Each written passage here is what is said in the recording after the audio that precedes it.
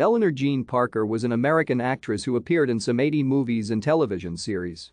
An actress of notable versatility, she was called Woman of a Thousand Faces by Doug McClelland, author of a biography of Parker by the same title. Parker was signed by Warner Brothers in 1941 when she was 18. She was nominated 3 times for the Oscar for Best Actress in the 1950s for Caged, Detective Story, and Interrupted Melody. Her role in Caged also won her the Volpe Cup for Best Actress at the Venice Film Festival. One of her most memorable roles was that of Baroness Elsa von Schroeder in The Sound of Music. Parker was born on June 26, 1922, in Cedarville, Ohio, the daughter of Lola and Lester Day Parker.